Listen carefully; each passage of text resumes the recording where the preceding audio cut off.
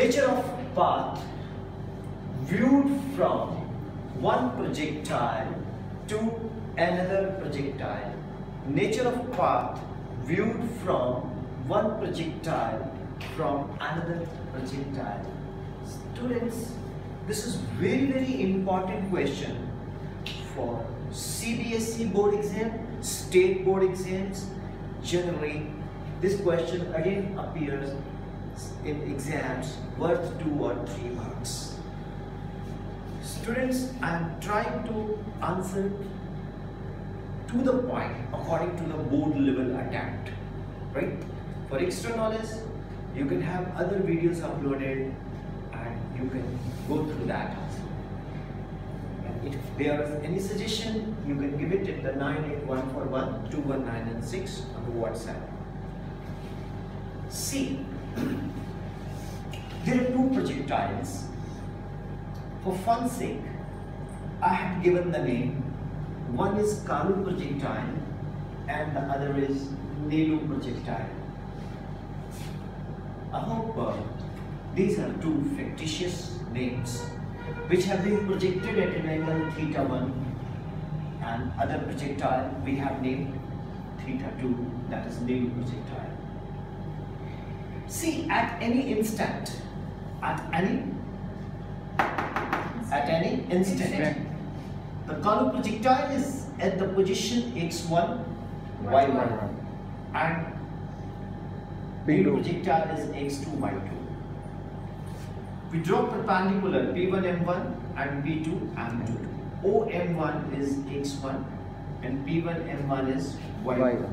OM2 is x2 and P2 M2 is y2. Simple Cartesian coordinates which defines the position of the particle in space. Cartesian plane x, O, y. Now, what is M1, M2? That is OM2 minus OM1. Simple, OM2 minus OM1. What is OM2? That is x2. OM1, that is x1. So M1, M2 is equal to P1N, that is x2 minus x1. What is P1M1? That is P1M1 is y1. What is P2M2? That is y2. What is P2N? P2M2 minus P1 m1. and P2M2 is y2. P1M1 is. So students, we have got P2 and that is y2 minus y1, and P1n, that is x2 minus x1. Now look at the triangle P1, P2n. Look at the triangle P1, P2n. What is tan theta? What is tan theta? That is P2n upon P1n. You know, tan theta is also known as slope m. Tan theta is also known as slope m.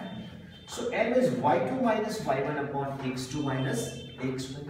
Because P2n is y2 minus y1, P1n is x2 minus x1. When we do the cross multiplications, y2 minus y1, m times x2 minus. What is y2 minus y1? That is y.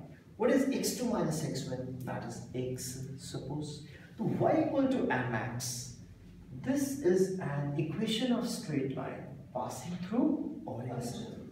Amazing. When the 2 projectiles are projected and viewed from one another at an angle θ1 and θ2, the path seen by the projectile Kalu of the path projectile Nelu is not a straight line, rather it is a it is a straight line, rather it is a parabola.